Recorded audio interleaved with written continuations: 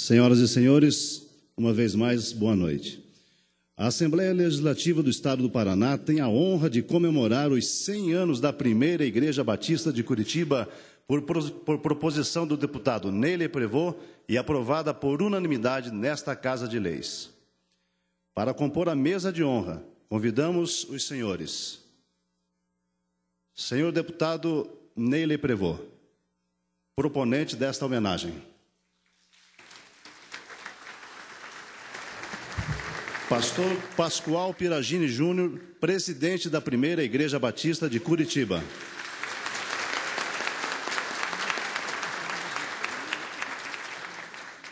Senhor vereador Paulo Salamuni, presidente da Câmara Municipal de Curitiba.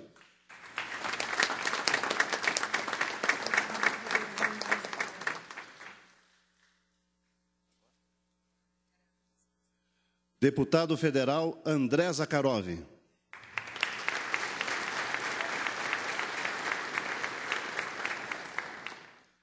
Senhor procurador Vani Antônio Bueno, nesse ato representando o Procurador-Geral de Justiça do Paraná, Dr. Gilberto Giacoia.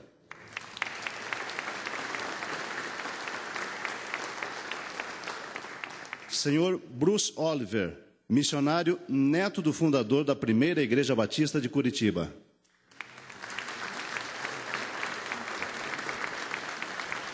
E ainda, senhor Sofonias de Souza, vice-presidente da Primeira Igreja Batista de Curitiba e filho do pastor fundador da Primeira Igreja Batista de Curitiba.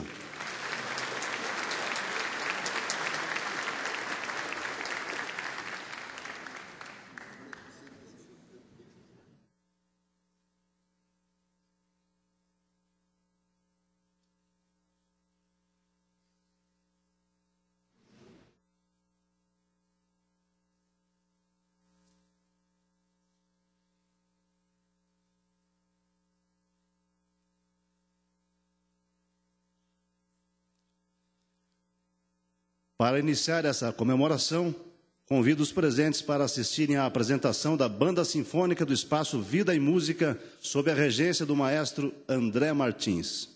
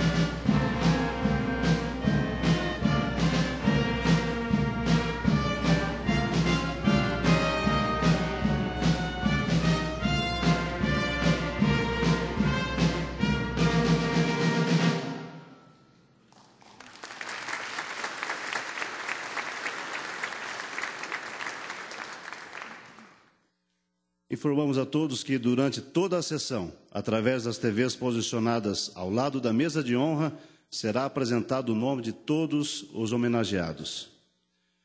Para a abertura oficial desta solenidade, com a palavra, o excelentíssimo senhor deputado Ney Leprevost, proponente desta homenagem.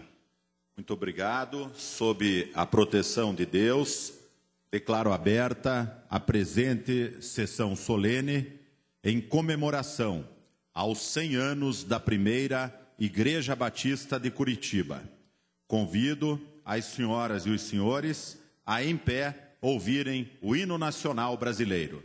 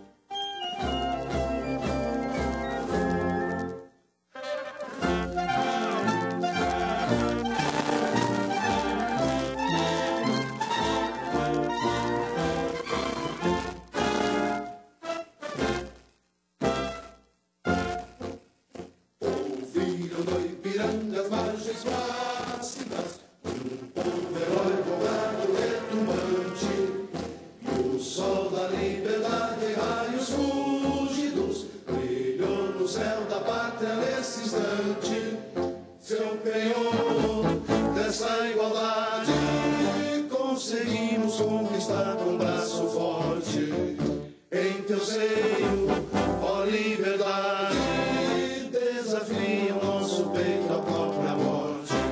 Ó pátria amada, idolatrada, salve, salve, Brasil do sonho denso, raio vívido, de amor e de esperança a terra desce, sem teu formoso céu risonho e límpido, a imagem do cruzeiro resplandece, gigante pela própria natureza, és belo, és forte, pávido, colosso, e o teu futuro espelha essa grandeza, terra adorada, entre outras mil és tu, Brasil, ó pátria amada, dos filhos desse sol és mãe gentil, pátria amada, Brasil.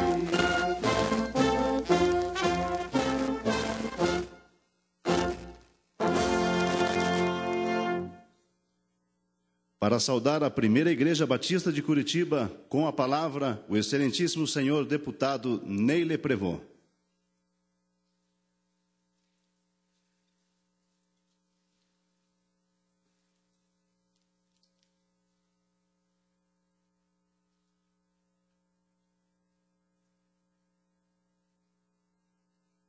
Boa noite, senhoras, boa noite, senhores.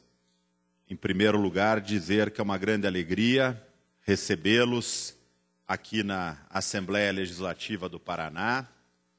Vejo neste plenário pessoas que representam os mais variados segmentos da sociedade paranaense e, para nós, é muito importante recebê-los aqui no Parlamento Estadual, porque, afinal de contas, como reza a Constituição, esta é a casa do povo do Paraná. E há um interesse de nossa parte em trazer cada vez mais as pessoas para dentro da Assembleia Legislativa, para que conheçam o trabalho dos deputados, opinem, critiquem de maneira construtiva, apresentem sugestões, propostas e também para uma interação com a sociedade civil organizada, que hoje é aqui representada pela Primeira Igreja Batista de Curitiba. Eu quero cumprimentar de modo muito especial este homem de quem eu sou um grande fã.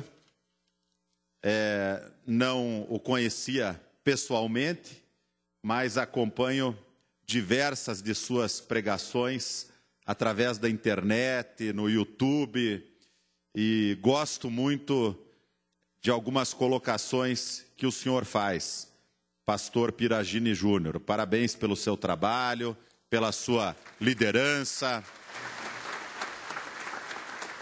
pelo seu profundo conhecimento teológico e por essa maneira simples, simpática, carismática, afável de ser. Isso toca muito no coração das pessoas. Muito obrigado pela sua presença, pastor Pascoal Piragini Júnior, da Primeira Igreja Batista de Curitiba, a qual o senhor, com toda certeza, preside com muita honra e com muita alegria.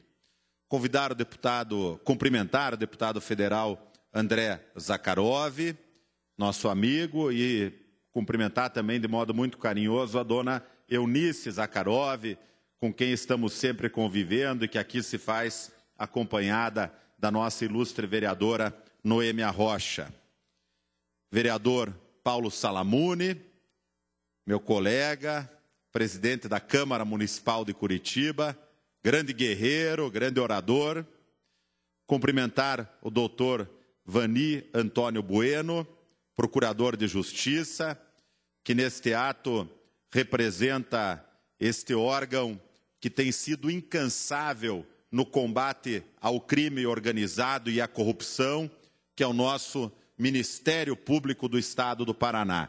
E ao cumprimentá-lo, doutor Vani Antônio Bueno, eu cumprimento também o nosso procurador-geral, doutor Gilberto Giacoia, e todos os procuradores e promotores de justiça do nosso Estado, sendo que muitos deles certamente estão nos acompanhando neste momento através da TV Sinal, que é o canal da Assembleia Legislativa.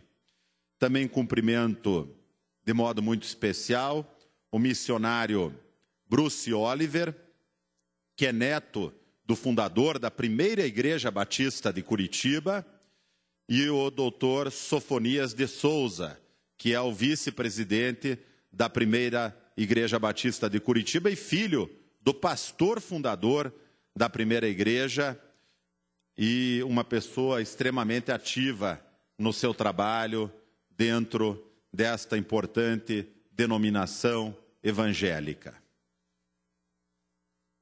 Hoje é dia de homenagear a Primeira Igreja Batista pelos seus 100 anos de fundação.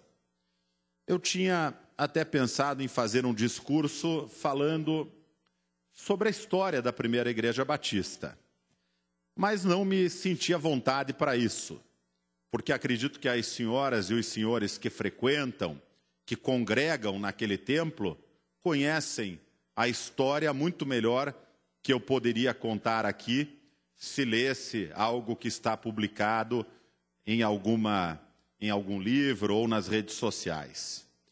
Portanto, me comprometi com a Mara do meu gabinete, a quem devo a alegria de poder ser o autor da proposta desta sessão solene. Me comprometi com a Mara de falar pouco e de falar sobre algumas pessoas que estão se destacando na igreja e que ela trouxe para mim como nomes que, ao citá-los, eu estaria homenageando toda a comunidade, porque seriam pessoas que teriam uma forte representatividade.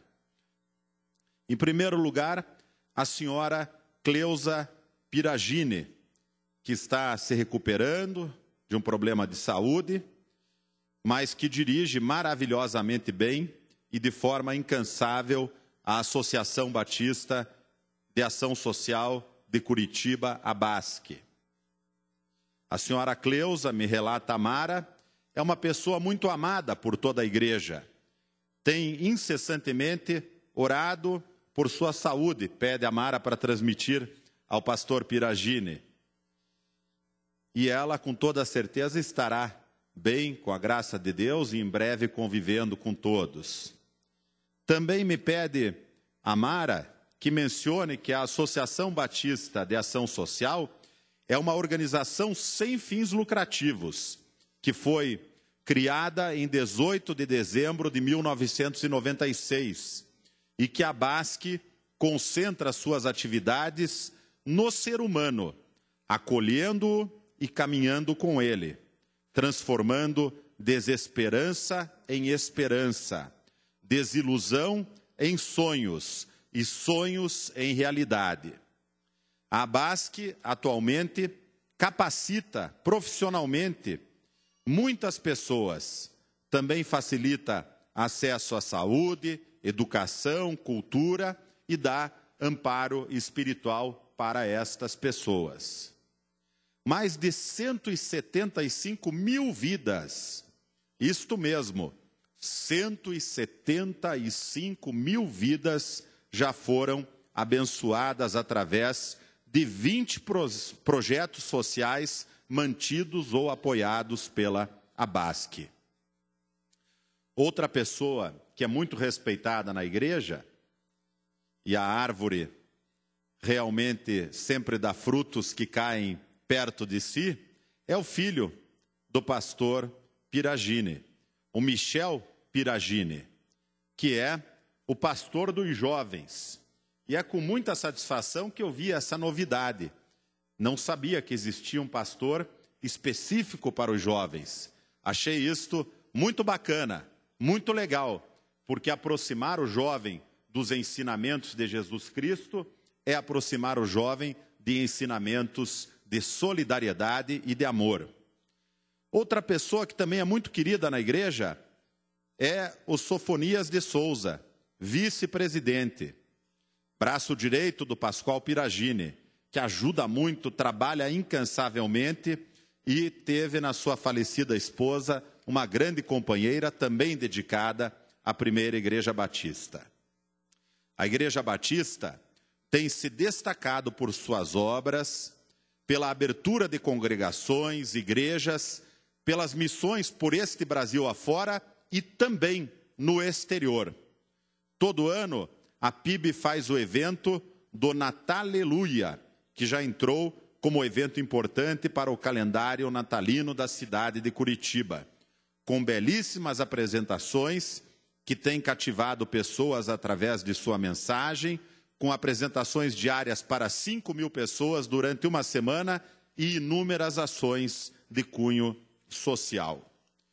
Por estes e centenas de outros motivos, acredito eu que a Primeira Igreja Batista de Curitiba é motivo de recebimento de muitas homenagens, não apenas desta que está sendo feita hoje aqui na Assembleia.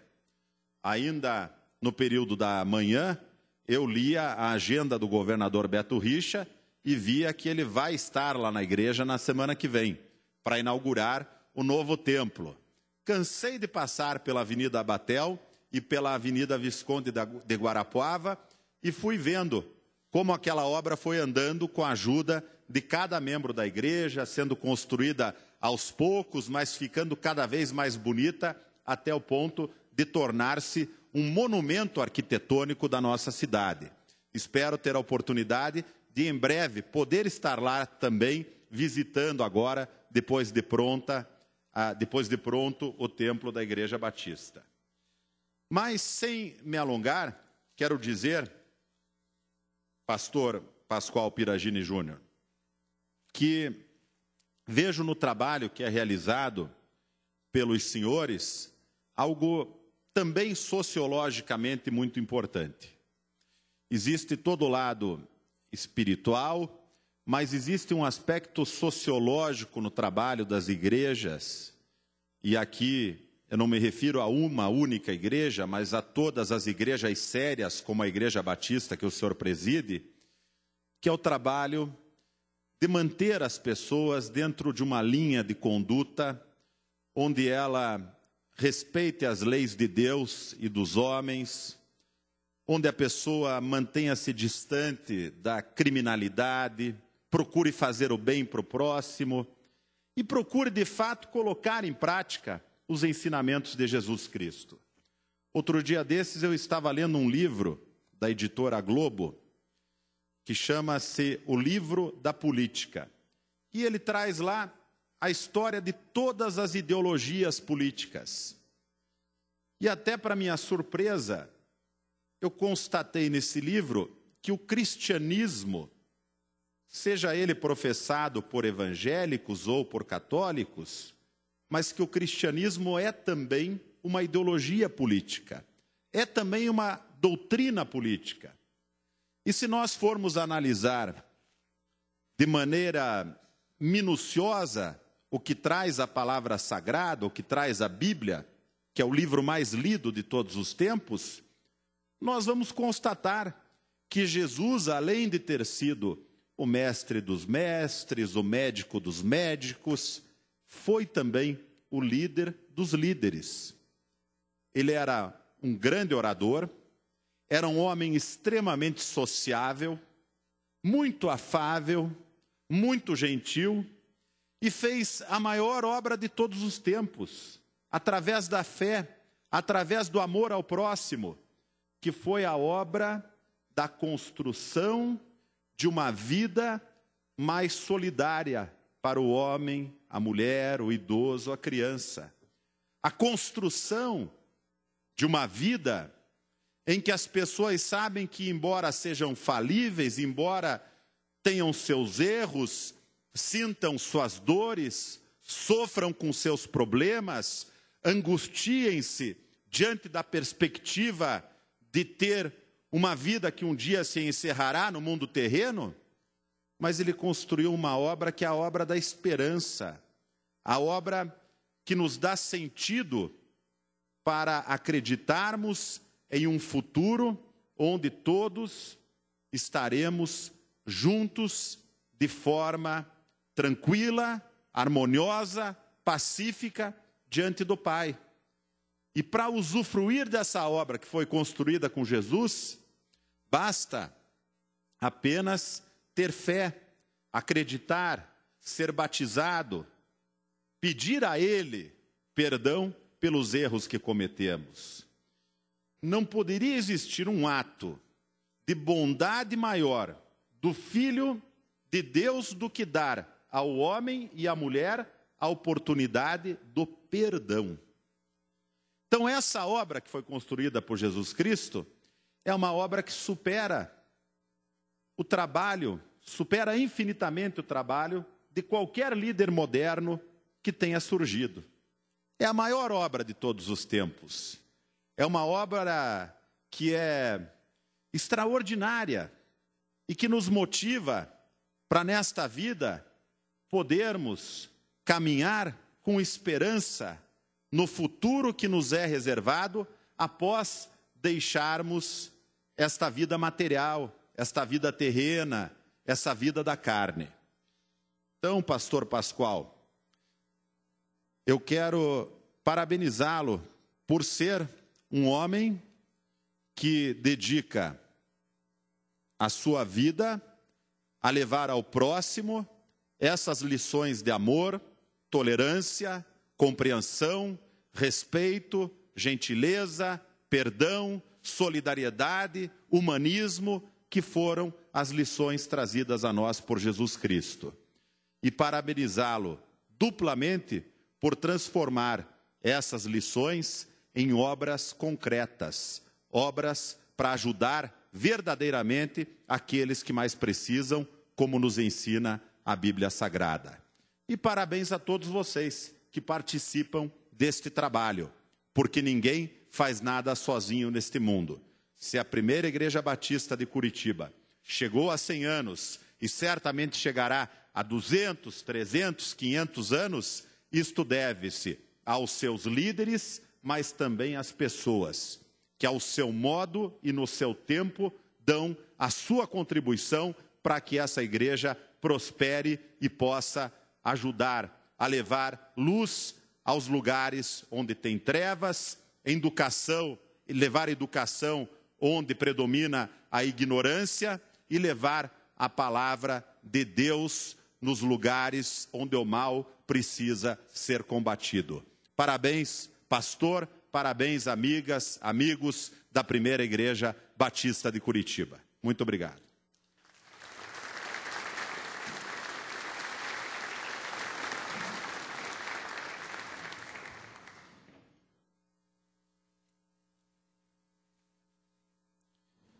Nesse momento, convido a todos para cantarmos, juntos com a OJOC, Orquestra Jovem de Curitiba, sob a regência do maestro Oswaldo Ferraz, a canção Tu És Bom.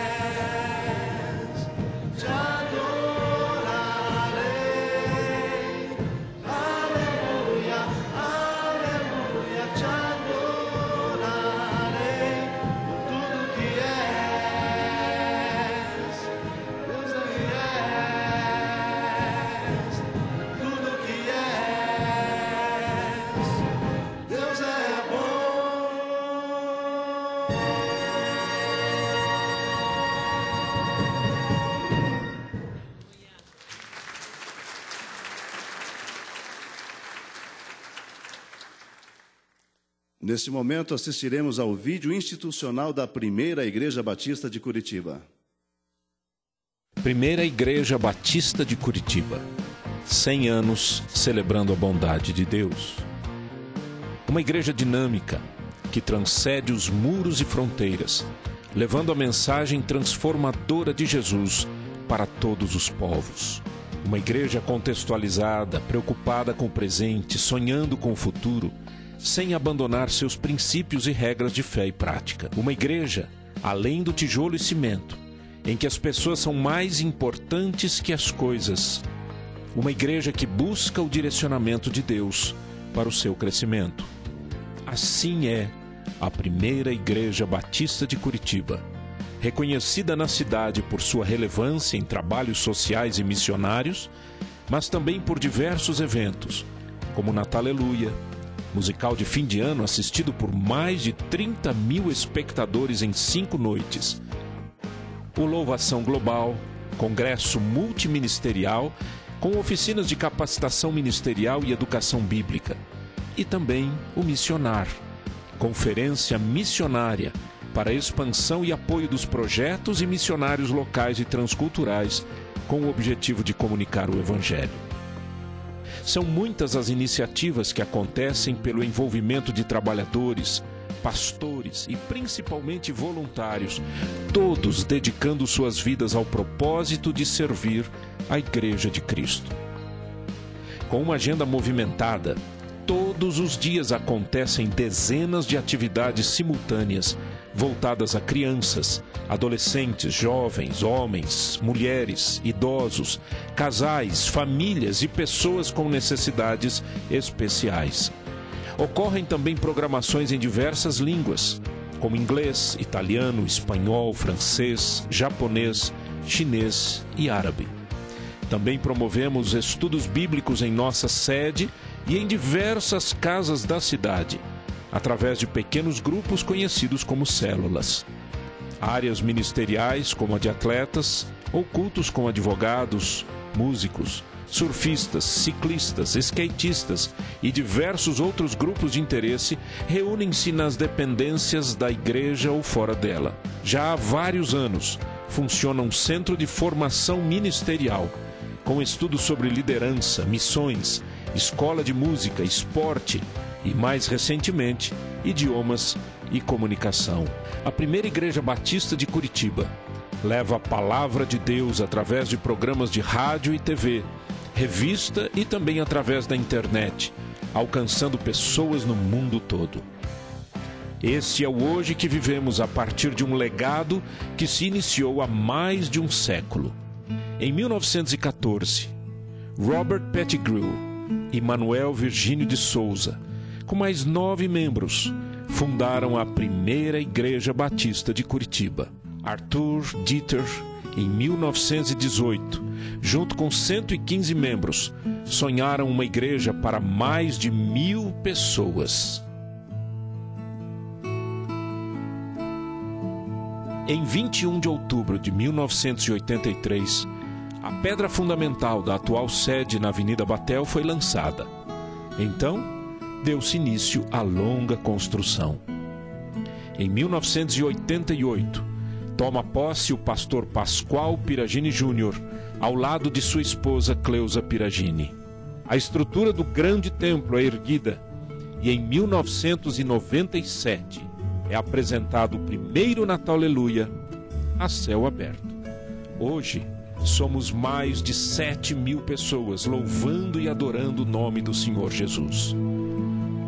Entendemos que o papel da igreja, conforme Jesus nos ensina, é repartir o que possuímos com o seu povo que tem necessidades e ajudar aqueles que precisam de nós. Crendo nisso, a igreja oferece assessoria jurídica, capelania em hospitais, atendimento social, grupos de apoio ao enlutado, grupo de apoio a famílias de dependentes químicos, grupo de apoio para mães iniciantes, Ceifar, a comunidade terapêutica de recuperação e ressocialização de dependentes químicos, abrigo para moradores de rua, projeto Sopão, creche Pedacinho de Gente, projetos em presídios, auxílio a comunidades ribeirinhas no Paraná e na Amazônia, e o EVM, Espaço de Incentivo à Musicalização. Esses são alguns ministérios abertos à comunidade local e ao redor, no Brasil e no mundo. Fazemos tudo isso em nome de Cristo, o Redentor e Salvador. Pela certeza do que oramos e cremos, nossa família é unida em Cristo Jesus. Ajudamos a construir casas e a pintar paredes, levamos comida e água aos famintos, oramos por enfermos, batizamos pessoas em nome de Cristo. Contamos a história de Jesus das mais diversas e variadas formas, nesse mundo cheio de dor. Ficamos felizes ao ver que Deus age, que Ele nos ama e assim amamos o nosso próximo. Pela graça de Cristo, trazemos sorrisos a rostos abatidos. Com alegria, celebramos o sacrifício, amor e graça de Deus em nossas vidas. Porque Deus é bom, porque Deus é muito bom.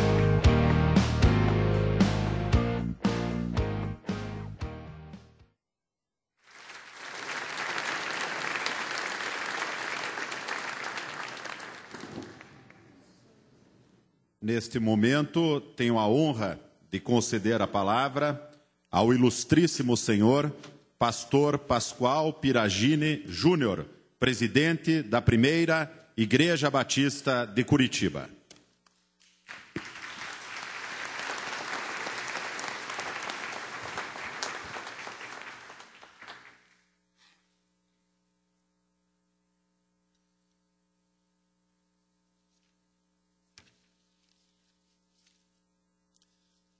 Senhor deputado Ney Leprevost, proponente desta homenagem, deputado André Zakharov, diácono da nossa igreja, vereador Paulo Salamuni, presidente da Câmara, que está aqui, nos dá muita alegria, senhor procurador Vani Antônio Bueno, representando o procurador-geral da Justiça do Paraná, doutor Gilberto Giacoia, muito obrigado pela presença.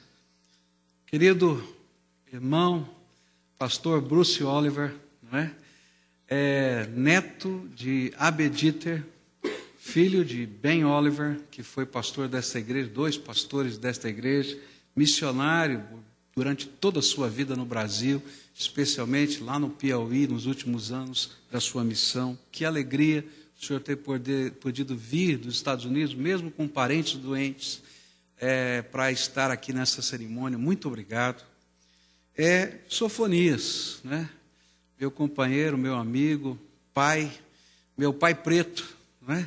Que tem o filho branco aqui, que a gente tem muita alegria de estar junto aí nessa missão. Em nome da Primeira Igreja Batista de Curitiba, e extensivamente em nome de todos os batistas do Paraná, eu gostaria de agradecer ao proponente, deputado Ney Leprevost, e a todos os demais deputados desta casa, na pessoa do seu presidente, deputado Valdir Rossoni, esta honraria prestada. Mas por que uma igreja, e especialmente a Primeira Igreja Batista de Curitiba, deveria receber essa honraria?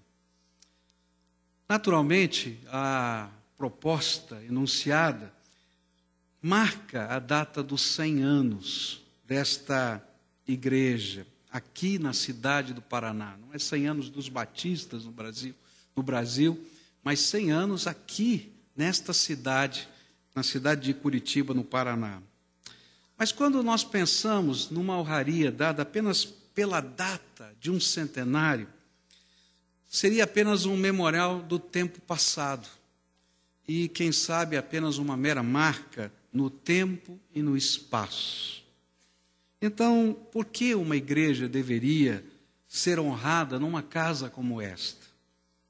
Eu creio que pelo seu papel no seio de uma sociedade. Por isso eu gostaria de me valer de algumas palavras do apóstolo Paulo para entender qual é o papel de uma igreja no contexto de uma sociedade. E diz assim o apóstolo Paulo em 1 Timóteo 3,15: casa de Deus, que é a igreja do Deus vivo, coluna e fundamento da verdade. Onde está o valor de uma igreja no contexto de uma sociedade?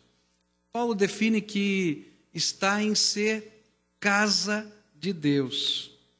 Hoje nós nos encontramos na casa das leis, mas a igreja é a casa de Deus.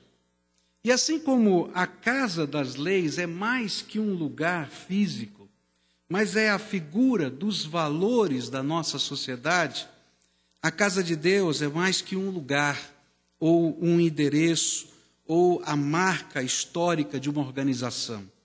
Ela é a figura do acolhimento do Pai. E isso me faz lembrar de um fato que aconteceu no seio da nossa igreja algum tempo atrás. Entrou um grupo de meninos de rua, desses que moram nas ruas, e subiram a galeria do templo. Nosso templo é bem grande, tem 4.051 lugares. E eles sentaram na última galeria, no último lugar. E algumas pessoas que estavam na introdução foram lá ao púlpito, pastor, chegou um grupo de meninos de rua, sentaram lá no último lugar. E estava no púlpito o meu filho, que disse, não, eles são os meus convidados. E aí saiu do púlpito e foi na direção do último lugar naquela galeria. O culto estava andando, ele foi lá dar um abraço em cada um daqueles meninos. E quando ele deu o abraço em um dos meninos, aquele menino começou a chorar. E chorava, e chorava. Ele disse, rapaz, por que você está chorando? Ele disse assim, quando eu entrei aqui, eu vi gente cheirosa, eu vi gente bonita, eu vi gente arrumada, e eu pensei, não tem lugar para mim, nem na casa de Deus. O que eu estou fazendo aqui? E aí lá no último lugar da galeria, ele disse assim, Deus, se o Senhor está me ouvindo, e se tem lugar para mim nessa casa, manda alguém me dar um abraço. E de repente o pastor que estava lá na frente, sai e vem aqui no último lugar para me dar um abraço. Há lugar para mim na casa de Deus. A igreja é isso, o lugar do acolhimento, onde os diferentes podem se achegar, porque não é minha casa, sua casa, é a casa do Pai. E ali nós estamos dizendo que Deus tem algo de especial para cada pessoa. Mas não é apenas a casa do acolhimento que acolhe e manda embora, porque senão não faria nada, não faria a mínima diferença. Mas é a figura da restauração, de que há um povo que em nome de Jesus está preocupado com que as pessoas possam ser promovidas dentro de uma sociedade ao status de gente. E essa semana passada a gente teve um exemplo disso, né, no domingo, numa festa muito bonita, quando um grupo de mais ou menos 40 jovens que moravam nas ruas de São Paulo, na Cracolândia, naquele lugar que você vê as imagens, estavam ali cantando, adorando a Deus, celebrando que agora não eram mais dependentes do crack. Essa é a casa onde, pela fé em Jesus, nós somos acolhidos, perdoados e restaurados, porque ela é a casa do Pai. O papel de uma igreja é ser casa do Pai. O papel desta casa é ser casa das leis. Mas a Bíblia continua, e Paulo diz assim, que não adianta ser só a casa do Pai, tem que ser a Assembleia do Deus vivo. E aí a gente vai aprender uma coisa tremenda. É no santo ajuntamento dos diferentes, que foram acolhidos, perdoados e restaurados, que Deus tem prazer em habitar. Por isso, ele passa a ser a Assembleia do Deus vivo. Pois as diferenças se tornam insignificantes quando a presença do Deus vivo se manifesta entre os homens. A igreja, que não é instituição, mas é gente, manifesta à sociedade que Jesus está vivo, que Deus está presente em Curitiba e o seu Espírito Consolador passeia pela nossa terra. E simplesmente porque, como diz a Bíblia, quando 2 ou 3, 10 ou 100, milhares e milhares se juntam em nome de Jesus, a beleza de uma igreja vai ser vista, porque o Deus vivo vai cumprir a sua promessa e está no meio do seu povo. A beleza de uma igreja não está no seu edifício, ainda que, graças a Deus, a gente está terminando aquela obra e dia 13 vamos inaugurá-la e entregar à cidade realmente algo muito bonito. Eu sou suspeito, mas é algo muito bonito. Mas a beleza de uma igreja não está no seu edifício, nem nos feitos institucionais, mas na vida de pessoas que podem ver Jesus no olhar do seu irmão e podem servir em amor, porque veem Jesus necessitado, faminto, com frio ou fome em cada pessoa que está à sua volta. É mais do que solidariedade, é fé que encarna Jesus na terra.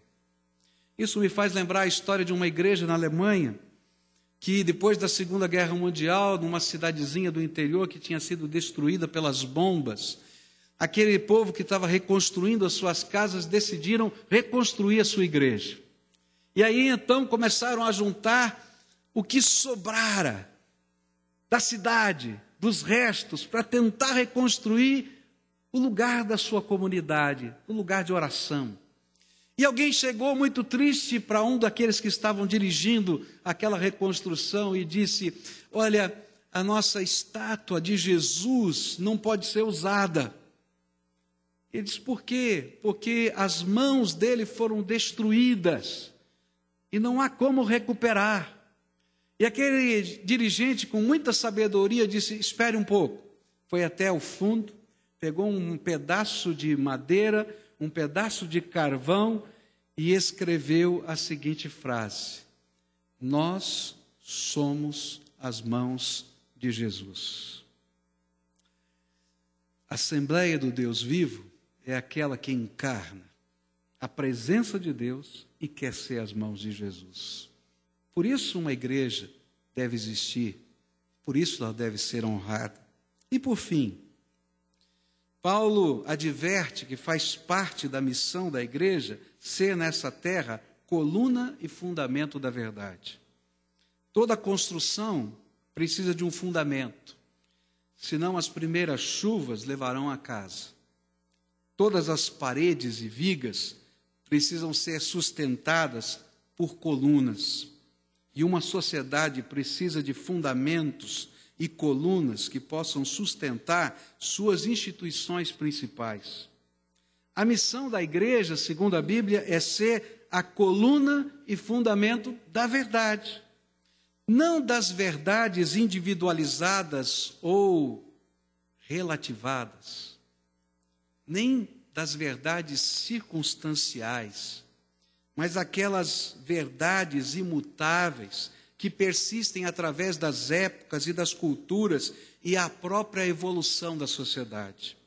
Aquela verdade que é capaz de permanecer até quando culturas e impérios morrem por se afastarem dos seus princípios mais elementares.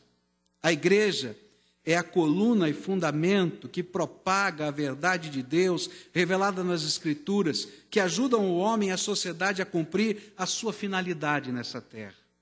Ela é a voz profética e a consciência de um povo. Isso me faz lembrar uma história de criança.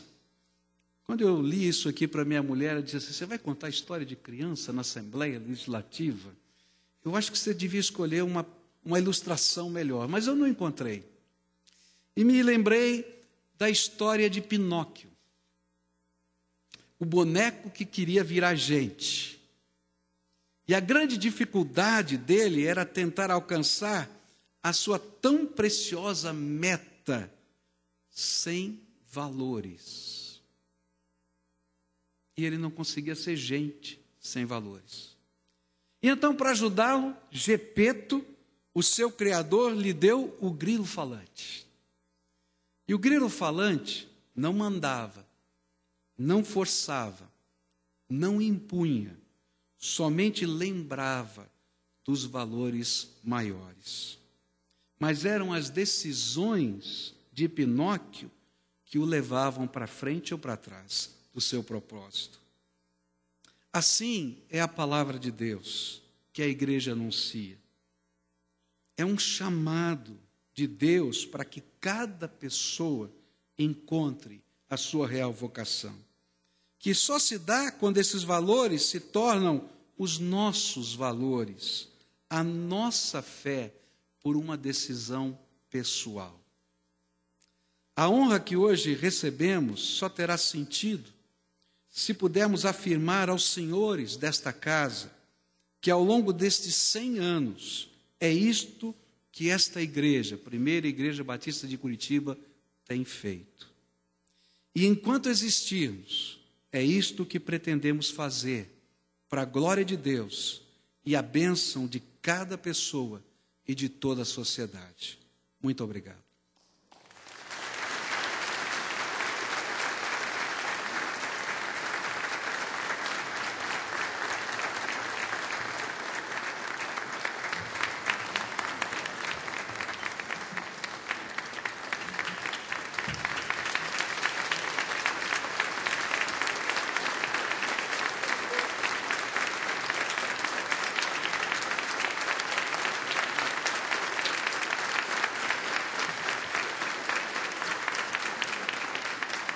Gostaria de pedir a todos que permanecessem como estão, em pés, e vamos com a orquestra uma vez mais cantarmos a música Tu És Fiel.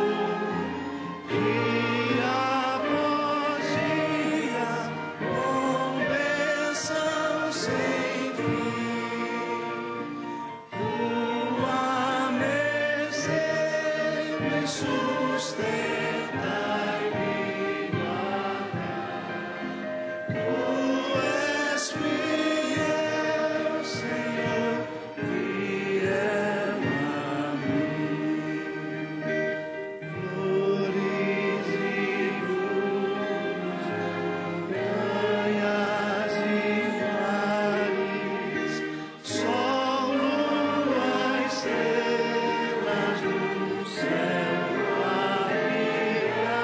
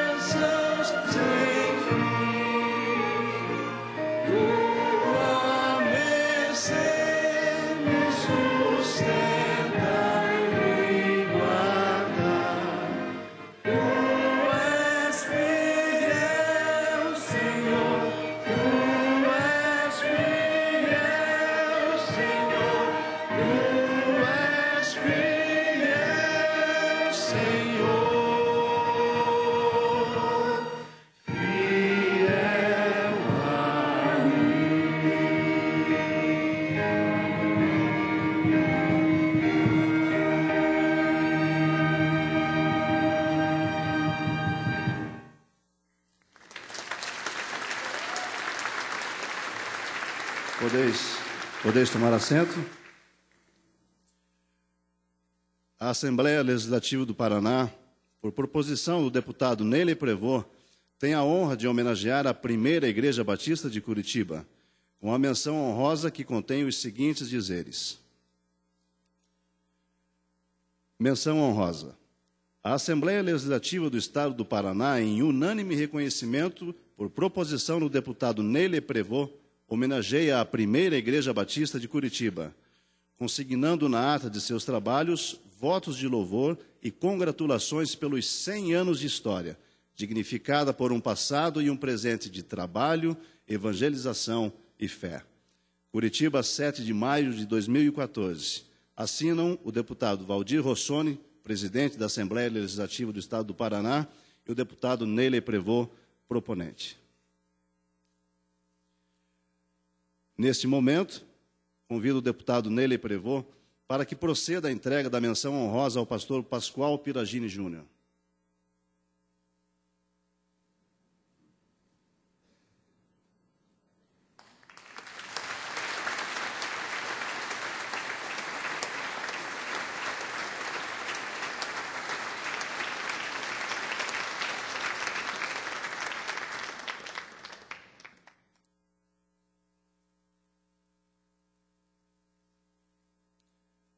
Dando sequências às honrarias, nessa noite também serão homenageados os representantes das famílias, dos diáconos e dos ministros da Igreja, com a menção honrosa que contém os seguintes dizeres.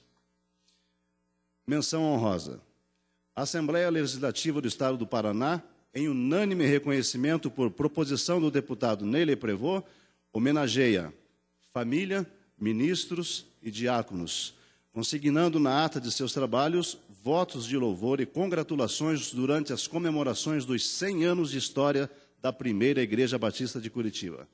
Curitiba, 7 de maio de 2014. Assinam o deputado Valdir Rossoni, presidente da Assembleia Legislativa do Estado do Paraná, e o deputado Ney Leprevost, proponente.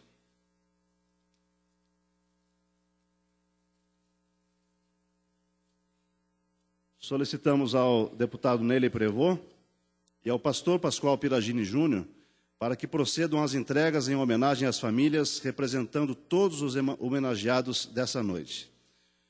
Informo que os homenageados receberão o diploma na mesa de honra.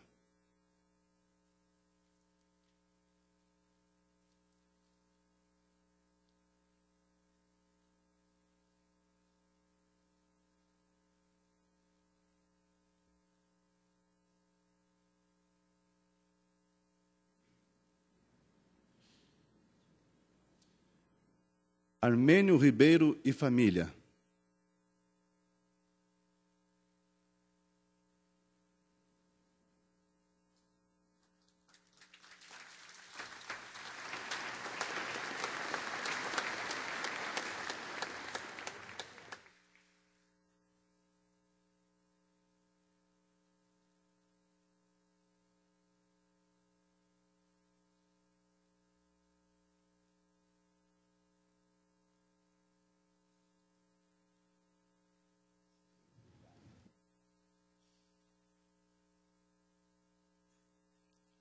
Família Belete.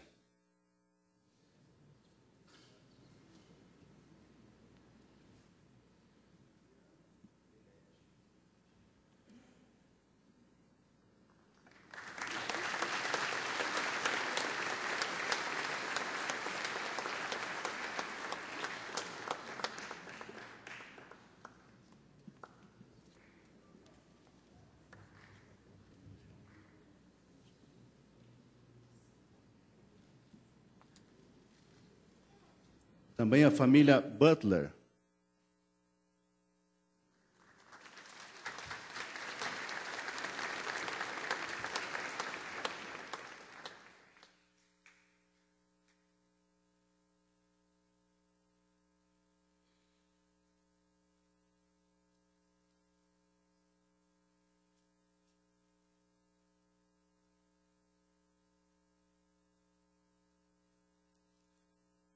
Família Edith Gomes.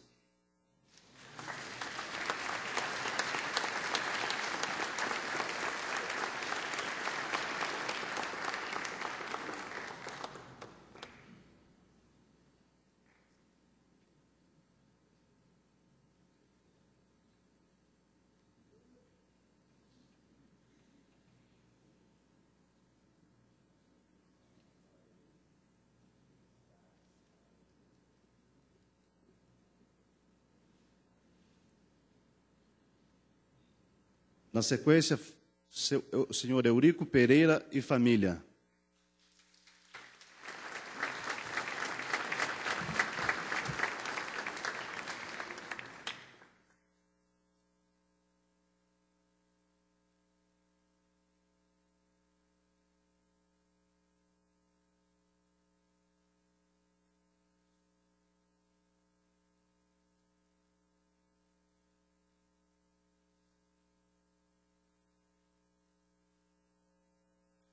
A família Fanini também pode se aproximar do palco.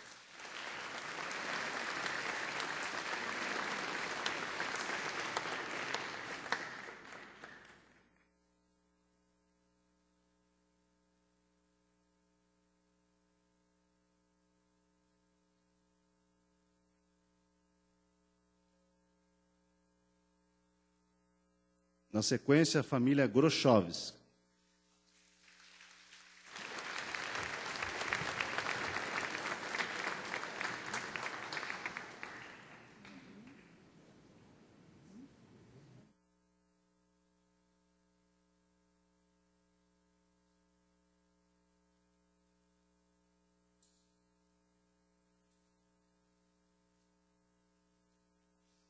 Família Gans.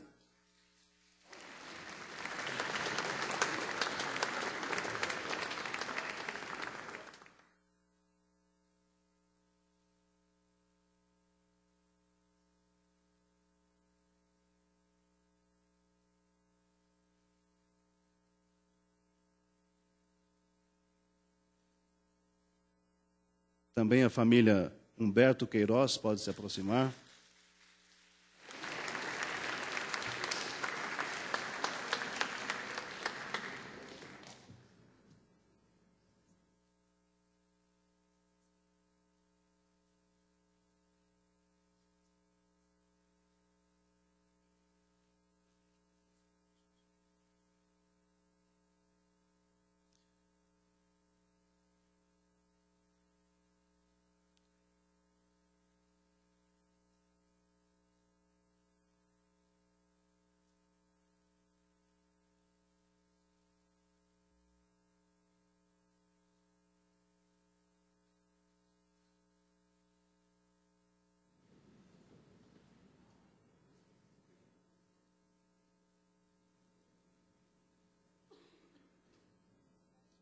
Também a família Caruta.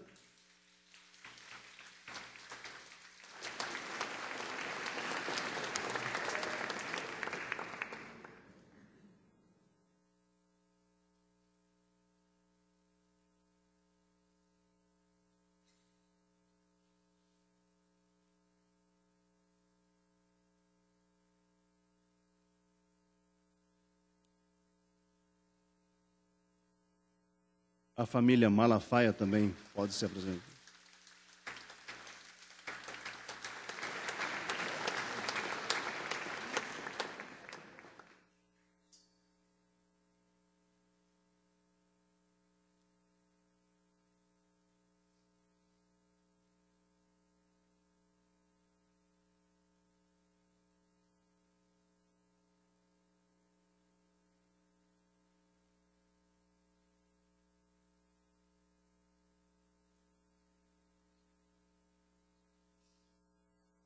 Também Markenson Marques e família.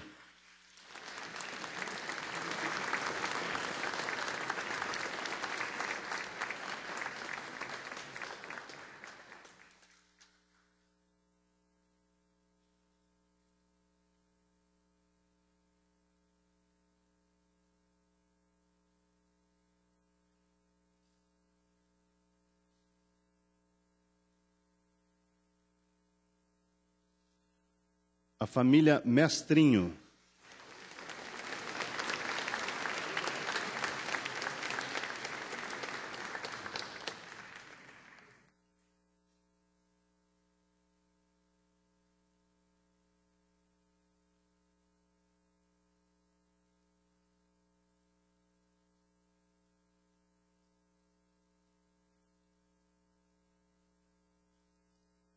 A família Mitty também pode se aproximar.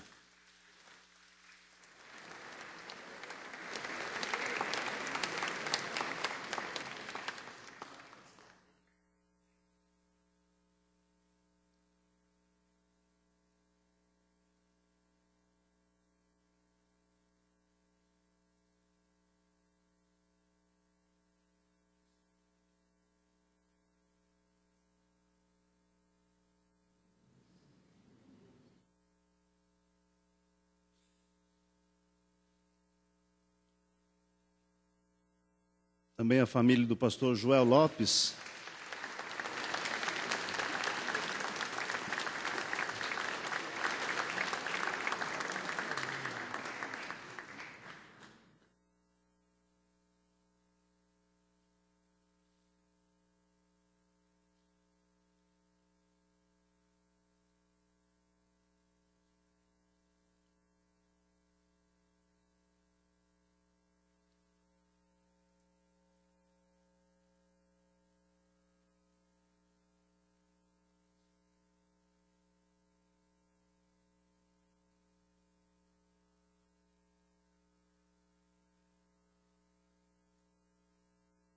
Também a família Petric, pode se aproximar.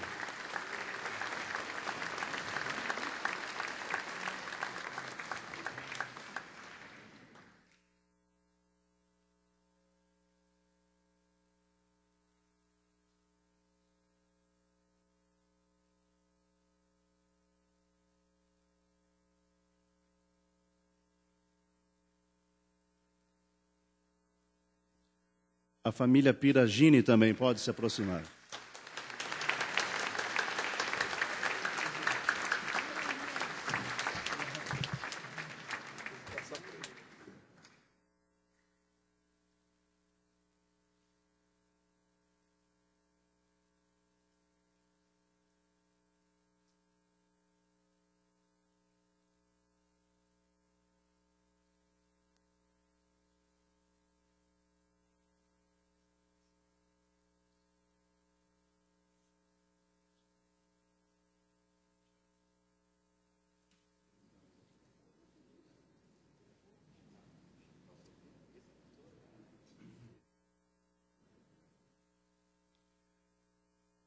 Também o pastor Nivaldo Cavalari e família.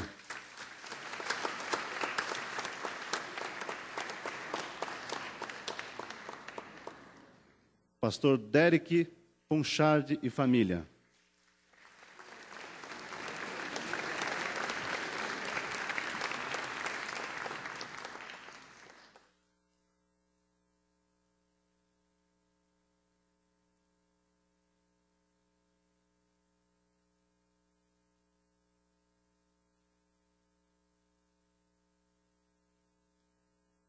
Pastor Marcílio e família.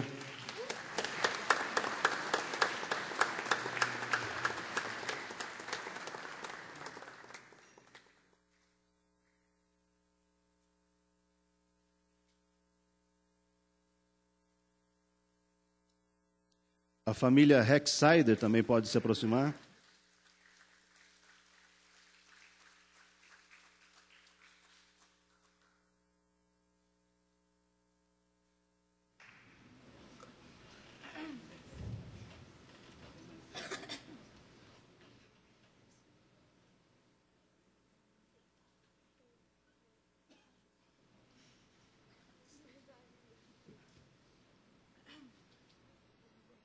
A família Schaller também pode se aproximar.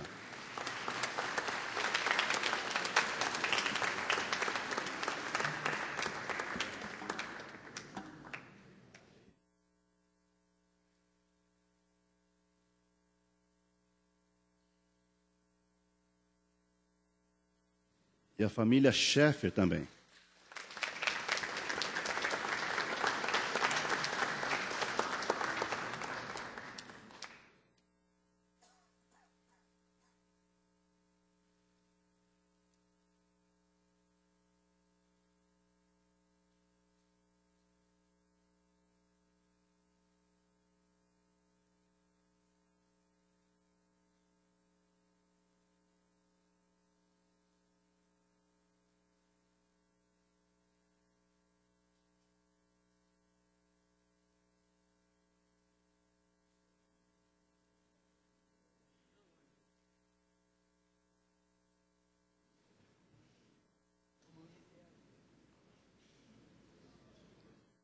Também Sofonias de Souza e família.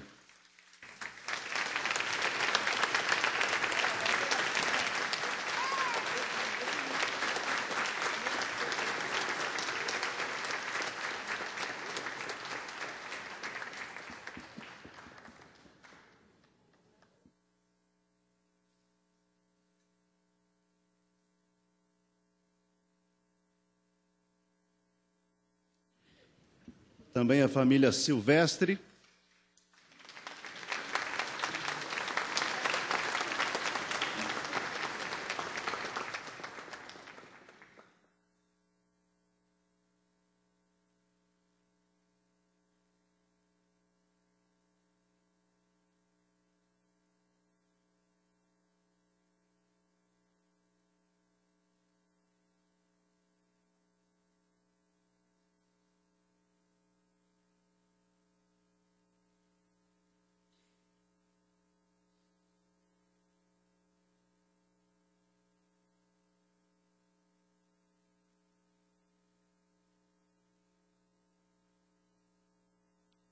Também a família Urias.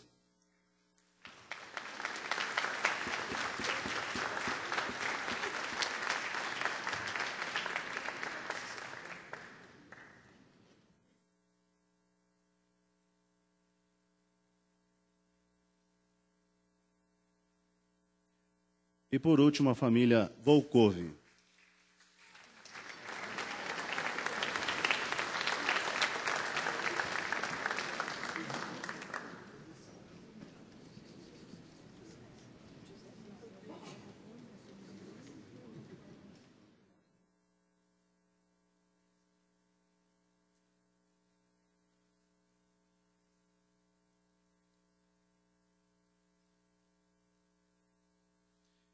Informamos que os ministros e diáconos homenageados receberão a sua menção honrosa em suas residências.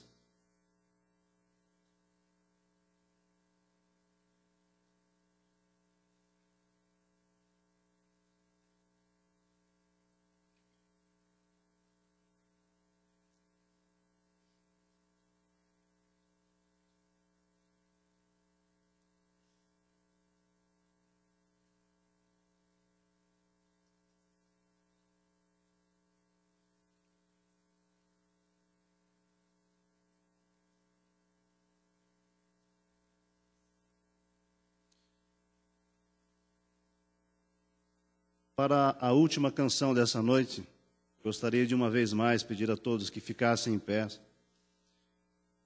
e juntos com a Ojoque cantássemos Agnus Dei.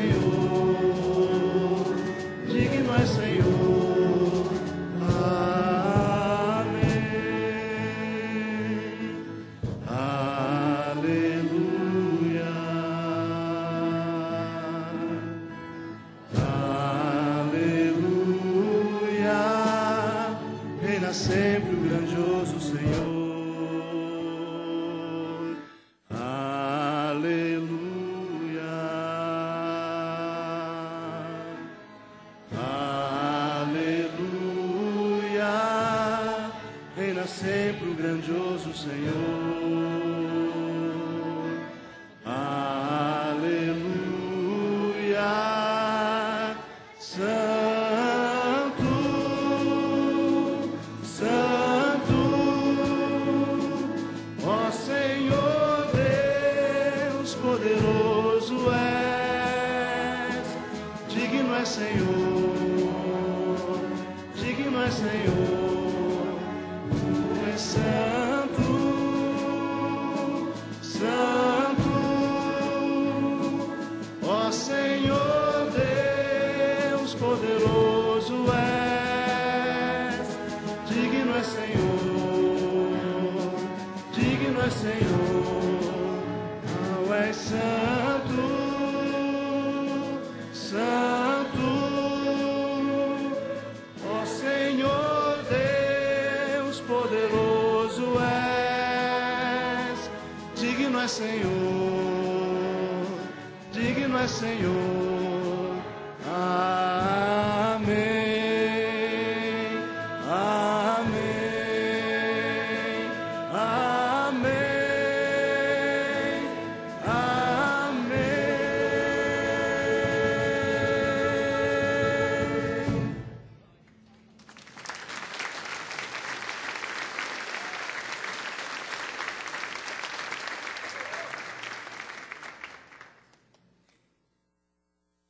A pedido do cerimonial desta Casa Legislativa, queremos informar que os diplomas comemorativos aos 100 anos de fundação da Primeira Igreja Batista de Curitiba, dos diáconos e também demais pastores, em comum acordo entre os cerimoniais desta Casa Legislativa e da Casa do Povo de Deus, que é a Igreja, assim como o diploma do deputado André Zakharov, estão reservados para serem entregues no momento de gala festivo na própria Igreja Batista. Portanto, agradecemos a compreensão de todos e queremos agradecer aqui, de modo muito especial, as autoridades, os amigos, os familiares, os membros da Igreja que vieram aqui, prestigiar essa solenidade, agradecer à Banda Sinfônica do Espaço Vida e Música, sob a regência do maestro André Martins. Parabéns de verdade a essa extraordinária banda. Agradecer à brilhante Orquestra Jovem de Curitiba, sob a regência do maestro Oswaldo Ferraz, também de parabéns por abrilhantar esta solenidade. Agradecer ao núcleo Senhorinha, mantido pelo Instituto Cargolift. Muito bem, parabéns, Instituto Cargolift, que está sempre colaborando com as boas causas, através do seu presidente, o Markson Marques, nosso amigo. Obrigado, Markson. Também agradecemos a presença da imprensa, dos telespectadores da TV Sinal, que nos acompanharam até o momento em todo o Paraná, bem como dos demais que aqui compareceram, honrando e dignificando o poder legislativo paranaense. Convidamos os presentes a ouvirem o hino do Paraná, após o que estará encerrada a presente sessão solene. Muito obrigado, senhoras e senhores, que Deus abençoe a todos, muita saúde, paz, alegria para todas as senhoras e para todos os senhores. Obrigado. Entre os astros, o cruzeiro, és o mais belo a fugir.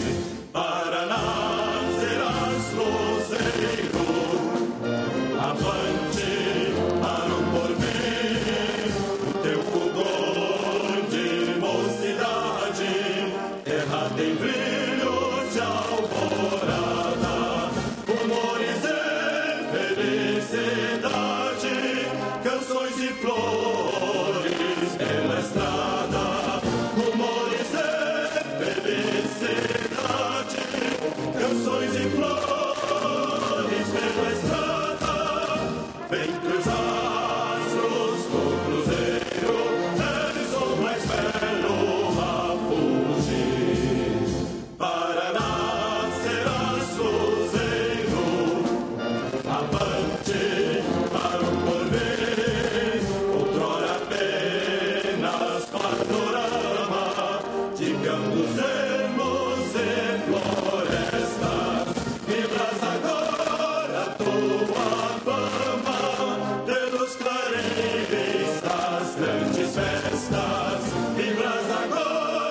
tua fama pelos clarins das grandes festas, entre os astros do